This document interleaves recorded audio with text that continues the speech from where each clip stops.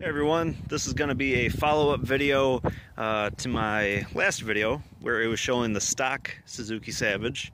So just going to show you a couple things that I've done so far to her. As you can see, I put drag bars on, and with the stock mirrors on the drag bars, you really couldn't see past your shoulder.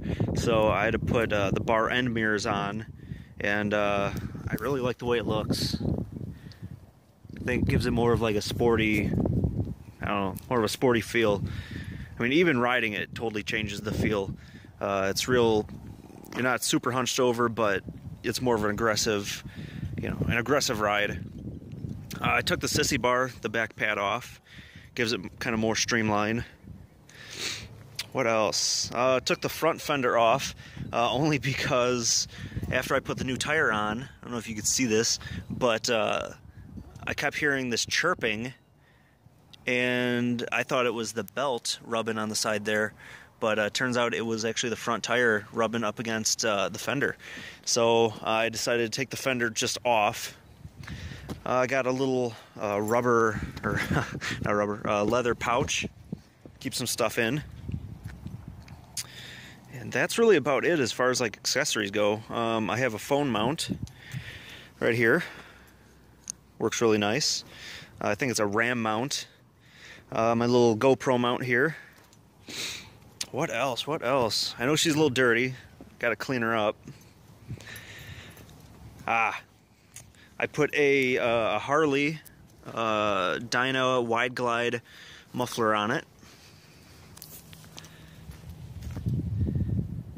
And I don't know if I could, I don't know if I'll be able to import the videos into this video, but she was shooting flames the other night, so I had to adjust the idle, and I think that pretty much fixed it. So yeah, that's it so far. I also did a header wrap on it, black header wrap going down to the pipe. So that's about it. I'd like to find another tool pouch and cover here. That's been missing since it was inherited to me. So yeah, that's about it, guys. Alright guys, I'm going to show you how I push start this, because there's a little trick I learned. So first, make sure it's on.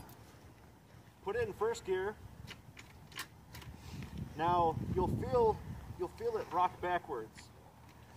Alright, make sure the kickstand's up too. But you'll feel it rock backwards. You can even push it forwards while the clutch is out, and you'll feel it almost hesitate. But rock it all the way back until it locks into place. Make sure it's on run.